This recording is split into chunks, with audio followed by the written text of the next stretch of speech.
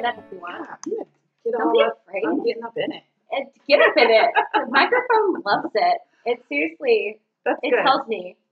That's because good. I'm to the point in my mom life where inanimate objects are talking to me at night. Always. And it tells me that it loves you. I love you. Sometimes those are the only things that love you some days. Inanimate objects with lots of batteries, yes, some days. Okay, so I am doing this podcast immediately after Eva's podcast. So you already know that we have switched from wine. I know the title is deceiving, but we are now drinking the Outlaw Distillery. It's a local distillery here in Utah. It's located in Sandy, but we are drinking their spiced rum with apple cider and salted caramel vodka, which I'm not even afraid or ashamed to admit this, but I totally stole this recipe from you. I know. I love that. You can find the recipe on Amazon.com. Awesome. And it is one of my favorite fall boozy drinks. Dude, it is fall in a cup. It is fantastic. I love it cold. I love it hot. Kind of like my sex life. Being married, it's like sometimes it's a frigid winter. Oh, no. Well, actually, I was reading this article the other day, and it said that the majority of people's birthdays are between September and... No. I read an article, and then I was talking to this woman who is also a railroad wife. Okay. And I called her because she was an insurance lead. Her and her husband refinanced their home. And she is like all into astrology and all into like the stars and horoscopes. She was asking me about my horoscope and my boyfriend Mike's horoscope and all of this stuff. And she said that the most people out of, I guess all of the people are born within like September to the 1st of November. That's crazy. 2 2 months out of the year, the majority. Jam-packed of birthdays. Well, that's like that means New a lot Year's of people Eve, right? were having... That's like busy New Year's Eve time. Yeah. Doing it on Christmas, doing it on New Year's. Yeah. I've definitely fallen to that time frame. I'm the end of September. So there you go. Thanks, Mom and Dad. Had a jolly old they Christmas. Did. Why is that always gross? I don't know. Why is that gross? Because I remember as a teenager, the thought of your parents having sex, you're just like, oh my God, I'm going to be scarred for life. Even just the thought of it, right? And now as a parent, as a mom, you just do it. And I'm like, what's so bad? I need more. Play dates. Right. Snacks. Cartoons. Early morning. They're not up yet. Imagine our parents were doing that. Right. How weird. Right. So it's kind of gross. Right. So as a high schooler, I remember thinking that is just disgusting. Look at Eva's face right now. Thank God she has headphones. They're clearly not enough.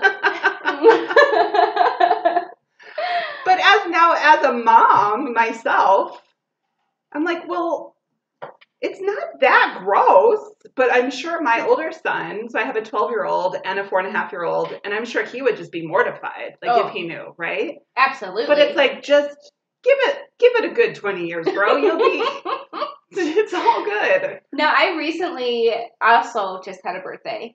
I'm October 6th, and I turned 29, and I think I am now probably the horniest I've ever been in my life. Oh, yeah. Just wait, girl. I've had a kid. Oh, yeah. I'm, past the age of 28, because they say 28 to 32 is, go get it time.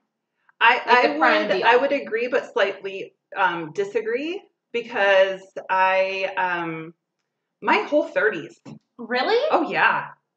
Oh, yeah. I mean, they don't call it Dirty 30 for nothing. And Thank it's like all of it. Because I was almost disappointed that I would be having... Just a couple years. Just a couple years of great sex. No, I feel like they say, oh, your hormones are running wild, your first year of college, all that stuff, early 20s, late teens.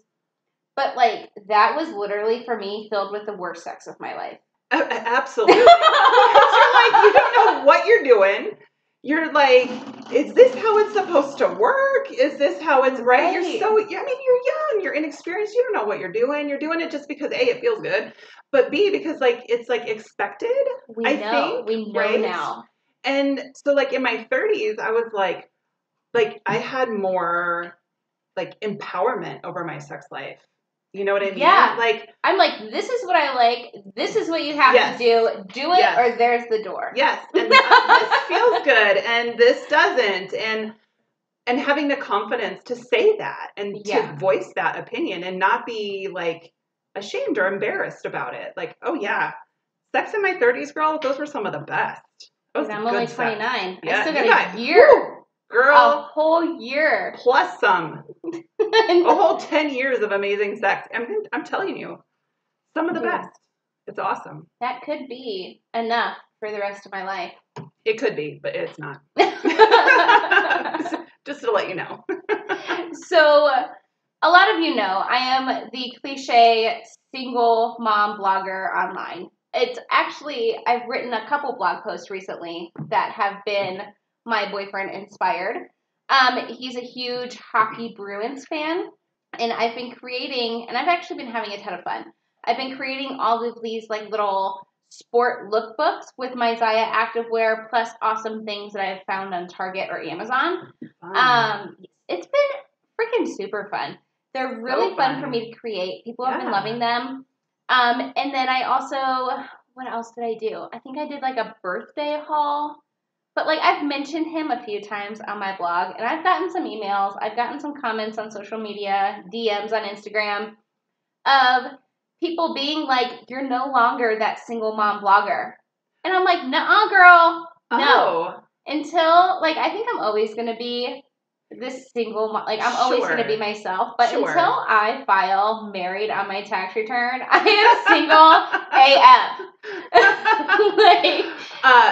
I am married and actually filed single on my taxes. So probably better for you. A chunk of change. Yeah. However, I feel you on that because I've been the single mom. Yeah. And even before my divorce, I felt like a single mom just because he wasn't around a whole lot. So I actually even joked that I was like a married single mom. There you go. It happens. And so I had a long stretch of time where I was single and it was just me and my older son. And there are times that, I'm not going to lie, there are times now being remarried, I miss the crap out of being single. Really? Yeah. I've always been so obsessed. Like, I don't want to have like a big giant wedding. Right. Mostly because a lot of the people that I would want there aren't going to be there. But like, I have always been obsessed with like being a wife. Not like a stay-at-home kept woman wife. Right. Just like, I'm one of those people who just loves the idea of being married. Right. I want to have like a 1940s life in a modern world. Right. And I think that's great. And I think that there is some beautiful parts of that. Though, that you felt. Well, and I think it's just because I really miss my alone time. Yeah. Right? So when I was single, raising a kiddo, we shared time, right? So I would have, 3, 4, 5 days often in a row all to myself. So I could read whatever I wanted. I could go wherever I wanted. I could sleep in. I could stay up late. I could do that kind of stuff. And so now being remarried and having another kiddo, like that time is not mine anymore. Right? So, I mean, I have to find it. I have to make it, but I don't get like 3 or 5 days in a row. I get like 3 to 5 hours. So how was sharing time originally for you? Because Milo he's over 2. He just had a birthday on the 19th. Okay. And we've never shared time. Okay. So Milo's never gone to his dad's for the weekend. His dad has always come to our house. He's always visited for a few hours and then kind of left. Right. So now that we're getting to the point in our co-parenting lives, we're heading down the aisle to court. Right. And I feel like that time is coming to where I'm going to have to, like, watch him walk out the door for the first time to, like, spend some time alone with his dad. Right. And that is literally, like, killing my soul. Right. and it's like just breaking my heart. Right. I'm gonna die. You won't die. I'm gonna die. I'm gonna get. Maybe you guys should come over. I was just gonna tell you the story. I feel like I would even be more pathetic getting white girl wasted by myself. Right. Like just crying myself to sleep. Like there's a time and place for that in single mom life, but yeah. So the very first weekend that my son went with his dad, so even though we were married, like I said, he just wasn't around a whole lot. He worked nights and he just kind of lived a very separate life from us. So we spent every day together. And so that first weekend that he went to his dad's, I think it was like a Friday to a Sunday. So it's just a couple nights, right? It wasn't like it was a week. My eyes right now are huge. That's like the longest period of time ever. Right. And it felt like it. It did. But we did just that. Like my best friend came over. She brought Thai food and like 3 bottles of wine. And like we had this like stay up, watch stupid movies, drink wine, cry in our Thai food, sleepover. And it was fantastic because it was great because it was this really beautiful distraction from my misery. Yeah. Right. And then the next day we got up and we had breakfast and mimosas. And then I got to have a night alone. Right. And just kind of be in my own like sorrow and to kind of experience that. I think there's something really important about being in that space and just kind of experiencing that and letting the feelings come and go and being okay with that, because if that's the case and more days and more weekends like that come, you're going to be in that space again, right? So to spend some alone time in that space and to kind of have that time with yourself, I think is really important. Right. But hell yes, have like a girls' night. We'll come over. I'll bring some wine. We'll make moonshine cocktails. Yes. Watch crappy movies. With Outlaw Distillery moonshine. Yes. It's just right over at Sandy. We can go pick it up. So I was telling my husband that I was coming over to do this blog. We're doing a podcast. Yes. Doing this podcast and then staying after and doing the mixer with the cocktails. And he was like, well, hey, if they have whiskey, will you bring? I'm like, honey, I'm not shopping. Like, this is like a girls' night cocktail thing. And he was like, I'll put some in a Tupperware for you. Don't you worry. So he was feeling a little left out of the girls' night. So Outlaw Distillery actually gave me 3. And all of the blog posts that I'm going to be creating, the cocktail recipes are all going to be online. You can find them at emmadon.com. But there's coffee rum, which he says that he drinks it straight with creamer and like a dollop of whipped cream on top. Like a white Russian. Yes. Sort of like style. A dirty Russian. Yeah. Ooh. Yeah, let's get some of those. That sounds hot. Yeah. Anybody who knows me knows that I have a thing for like Eastern European men and Russians. I think any man with an accent that's not Southern. Yeah. Yes. Because I don't want to offend anybody in your audience, so I'm just going to keep that opinion to myself. Not that there's any. I think it's a great. It's adorable. What Southern I love? It's not that sexy like. Yeah, but you know what Tom I love Hardy. though is what is his name? Matthew McConaughey. Okay, well, he is the exception to all of the rules. If they all looked and sounded like that, I would allow Southern accents into my fantasies. However, but Tom Hardy rules them all. They also gave me a spiced rum, which is what we're drinking now. That's what we're drinking. It's so good. It's smooth, right? Oh my gosh. It's not like what is that, Sailor Jerry or like even a Captain Morgan. No. It's very smooth and mild, and the spices, like we did a tour. Oh, fun. So I got on Groupon and I got me and my boyfriend Mike 2 tickets. It was like $24 to do a tour, and he showed us how he does everything, how the whole process works. Awesome. How he bottles everything, labels everything, where he gets his ingredients from. All of this stuff. It was super cool. Yeah. And my boyfriend Mike is really into Pendleton, I think is what it's called. Yeah. That's like his drink of choice. Oh, yeah. So I thought this would be like a fun, unique kind of date night for us to do. Yeah. And So, yeah, we went there, did the tour. I got a T-shirt and a shot glass. Gotta love the swag. He also got a T-shirt and a shot glass. And then now I've partnered up with them to do a few recipes on my blog for fall and the holidays. Yes. So they also gave us a moonshine, which I think is what we should taste next. I think so. Because I'm going to partner that with and he says his wife puts it in everything. Okay. Which I'm not sure how I'm supposed to take that information. His wife must be a far more hardcore lady than me. But she puts the moonshine with everything. Mojitos, margaritas.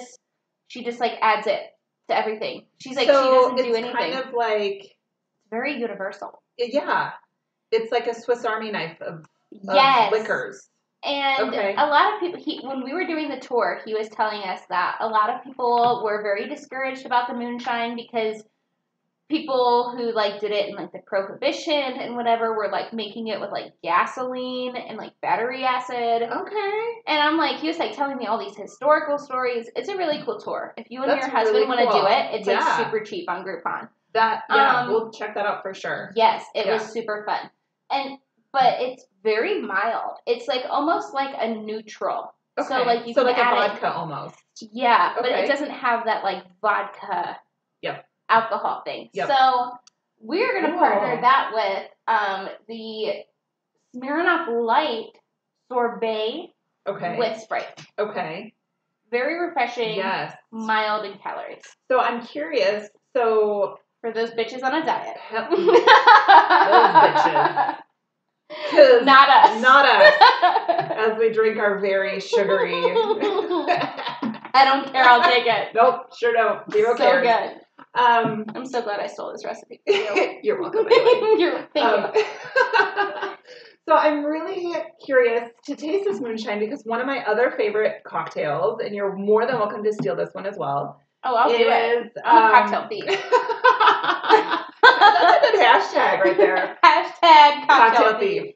I love it. So one of my favorites is lavender lemonade. So I usually do it with vodka, but then I get the, I think it's called Simply Lemonade. So it's supposed to be the more natural. Like the Crystal Light stuff? No, not that crap. I love Crystal Light. I think Eva knows this. Anybody from Ohio is down with Crystal Light. Is that an Ohio thing? It's a freaking Ohio thing. Okay. I Crystal didn't know Light that. and Country Time, yes. Oh, Country Time is our jam. Okay. I don't know why. All right. But those are two things you can find in every Ohioan's household at all times. It's like hilarious. Ketchup and barbecue sauce. Right. Okay. That's hilarious because I love how little cultures have their things. The thing here in Utah, as I'm learning, one of Dr. Pepper. Dr. Pepper and fry sauce. Fry sauce is disgusting. Is it's something. It's the sludge of the dirty, filthy underground of Utah. My husband hate it. loves it. I hate it. He started making it homemade. Stop. Stop it right now. That is, he is becoming a Utahian. A Utahian? Utin? Okay, so where are you originally from? I have to hear this story of your transplantation. Okay, yeah, it's a crazy story. So I actually originally am from Colorado. Awesome. Grew up in Colorado, way up high in the mountains. What else, Fraser? So nobody knows what that is. Nobody knows where that is. So grew up skiing, doing that whole thing, and then went to college.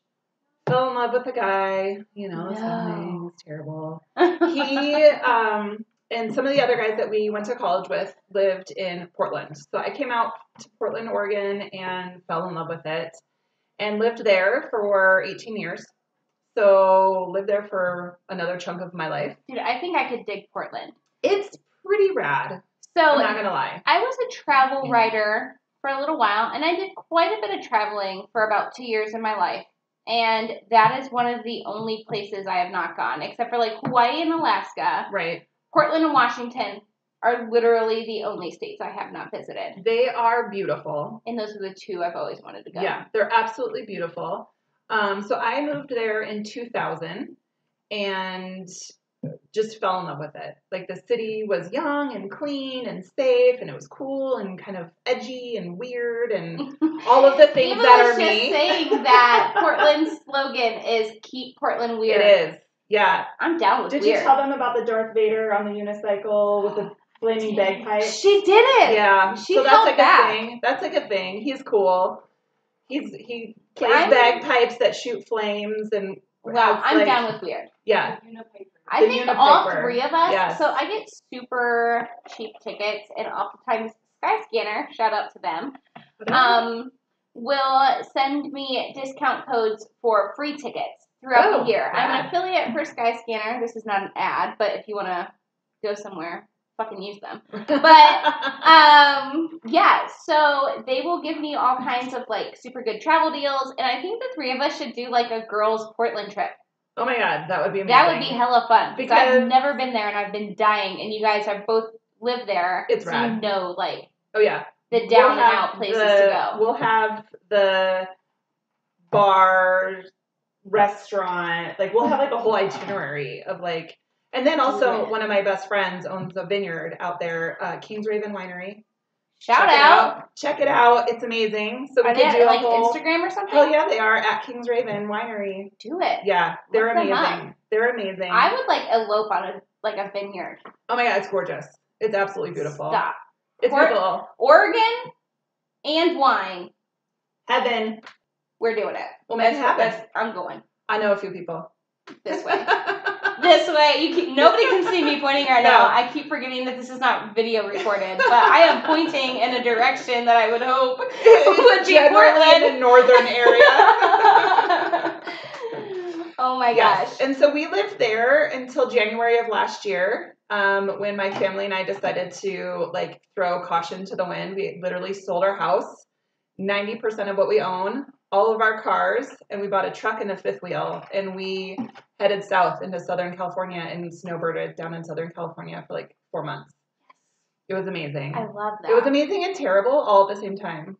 It's great. It was fantastic. It's like the best marriage therapy you could ever have. I have been dying for years to buy a school bus.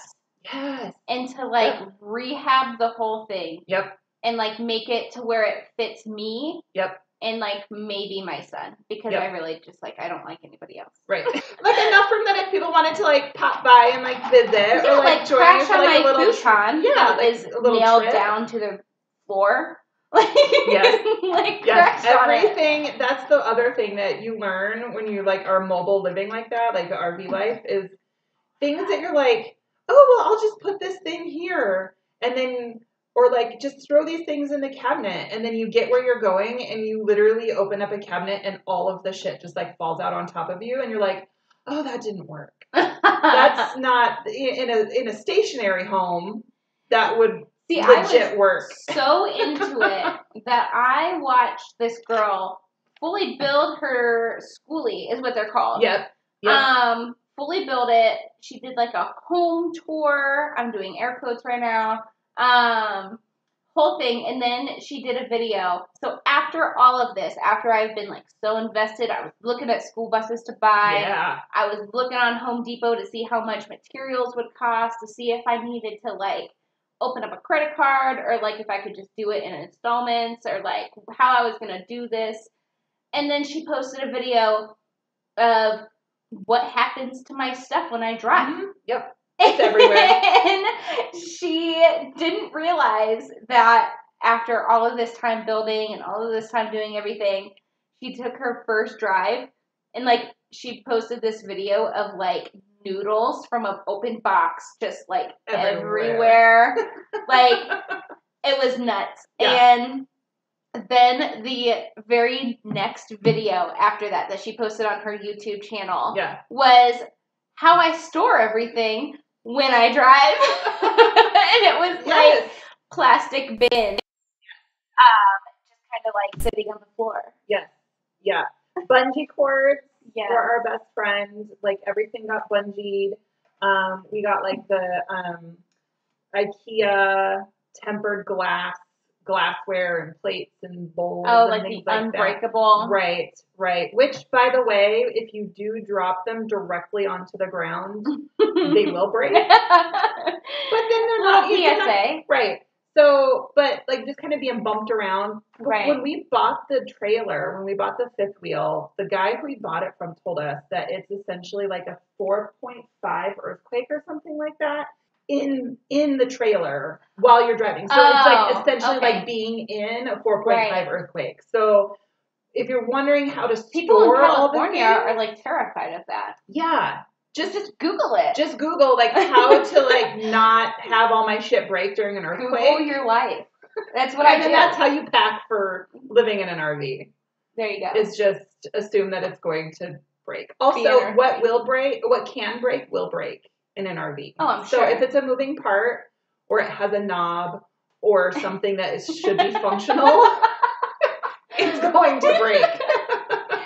So basically, you just like stock up on like childproofing material. Basically, childproofing and like plumbing. So you took an RV terrible. and a pickup truck. Yeah. To Southern California, you said. Yeah. And then how did you end up here in Utah? Because Utah is the strangest place I feel like I've ever lived in my life. It is. It's And I've been to Dothan, Alabama. Didn't. That's okay. Of course you haven't, because it's Dothan, Alabama. You would think that would be the weirdest place I've ever lived or been. Right. And it's not. Yeah.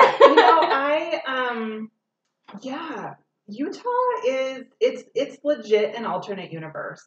I feel like I'm in the Twilight Zone. Yeah, there's moments of like normalcy where you're like this brief, short little glimpses. Moments. Teeny little glimpses. And then like something will happen and you're like, what the what? Oh, that's right. I live in Utah. Right? You're like, oh, that's okay, right. To be expected. Yes.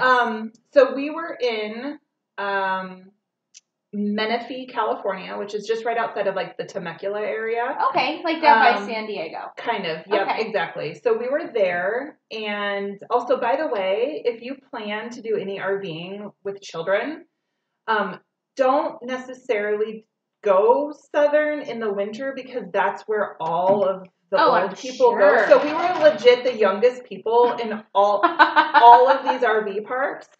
And at first I was a little ticked because I was like, now I still have to entertain my children, right? See, Milo, luckily, loves the cold. He hates to be hot. Okay. He hates to be sweaty. Okay. He loves snow. Right. He's down. Yeah. He's down for some winter. Okay. So both of my kids love sunshine and warm and swimming. He hates the sun. Yeah. He was screaming like someone was literally stabbing him repetitively. Right. In the backseat of my car because the sun was in one of his eyes. Right. And you're the asshole because you allowed it to be there. I'm the terrible mother who's driving inward to the sun. Yes.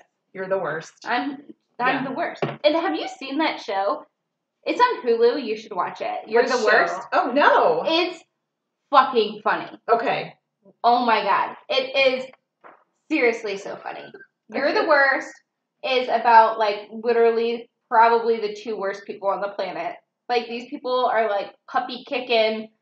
Like, I can get down with this show, I think. It's grungy. Yeah. It's alternative. Yeah. It's trashy. And it's good. Great. Right up my alley. Amazing. I like it. Okay, it's good. on Hulu. You should watch it. But the upside of that, though, was, like, both of my children then instantly had, like, 75 grandparents.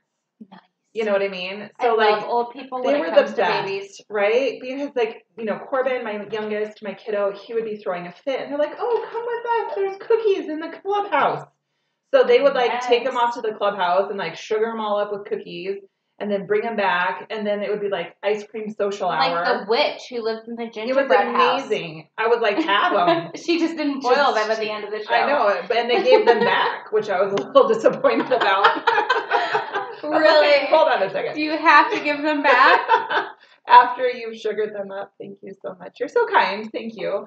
But it was so fun. Like, we didn't run into a lot of kids during our time, so that was a little bit challenging. We were kind of hoping that we could, like, let them spread their wings a little bit in the RV parks and go ride their bikes and find some kids and play, and that necessarily wasn't the case. But regardless, it was really fantastic. But we were there, and my husband, bless his heart. So I am like the gypsy soul. I'm like the voodoo hippie witch of the family. And he is like the structure, corporate, schedule, routine dude, right? So he looked at me one day. How funny is it that opposites attract sometimes? We're complete 100% opposite. I know, it's that nice. I just went to take a sip of my drink and it is now empty for the third time. And he looked at me and he was like, babe, I train. That is a train. That's the text messages. Oh, okay. So my phone just went off. It's anybody. Okay. So iPhone people know that there's like one sound, and it's like the sound every iPhone person has. Right. So I got annoyed with thinking his phone was my phone, and then I got upset because nobody was ever texting me. It was never my phone. Right. Like, I'm like Miss Unpopular while he's over here getting all of these text messages. So I decided to change my alert noise to a train because he works for the railroad. Right. And I'm like, oh man, this is going to drive him nuts. It's going to be so annoying to him. He sleeps like through the night. He doesn't turn a head when the freaking noise goes off. Yeah. And now I'm the one that's like, dude, this fucking train needs to go away. Like, this is the most obnoxious noise I've ever heard in my life. That was a terrible idea. So basically, it backfired directly in my face. But yeah, that was my phone. Okay. So if you guys can hear it, just squirrel. We totally just scrolled out on that. Squirrel. That's fine. Fine. So yeah, he looked me dead in my face and was like, I need to go back to work. And I was like, oh, okay. Like lame? All right, party pooper. So he reached out to a company he used to work for years ago, and they were like, hell yeah, we'd love to have you back. Sad part of the story is there's no jobs in Oregon right now, like no open positions. Like there's tons of like people who work for the company that work in Oregon. There's just nothing open. So you have to pick between Salt Lake, Tulsa, and Knoxville. Oh, I would have totally picked Knoxville. I would have too, except for shared custody, oldest son, delayed flights, weather, East Coast, connections. Hire a hitman. Whatever. So that was not an option. And Tulsa absolutely 100% was not an option. No disrespect to anybody listening who lives in Tulsa. I'm sure it's a lovely place. No. But not for me or my family or my life. So I was like middle of nowhere, Oklahoma. Right. Well, and it's like Tornado Alley. Yeah. And it's like hot ass summers and you gotta go coast to coast. Tulsa. It's also Tulsa. So I was no disrespect. I'm sure it's lovely. Just not for me. I'll look on Google Analytics. I'm sure I don't have any listeners. Okay. All right. So anyways, it sounded terrible. So I was like, okay, I guess we go to Crazy Salt Lake. And so we like headed back up to Oregon, packed up the last of our things, said our goodbyes, and headed to Salt Lake. And so we ended up here. We got here in May, and it's been kind of a whirlwind. We're still trying to get our bearings. I got here in July. We're all noobs. Yeah, we're super noobs to Utah. Yes. I lived in Bryce, but Salt Lake is a whole new world. It's literally blowing my mind. Crazy. Like, not like, wow, this is amazing, blowing my mind. Like this is the most weird place I've ever been, blowing my mind. Twilight Zone. Yeah. And we will definitely get into that in another podcast. Yes. Just all of the things that make it weird. Yes. Right. Absolutely. We have to. Yes, I think so. I think there's so many people who don't really, because you can come and visit and you don't really get into like the underbelly. Huge underbelly, like a pot-bellied pig underbelly. Not like an ugly underbelly, but like a so pristine underbelly that it's really uncomfortable. It's a little ugly. Right.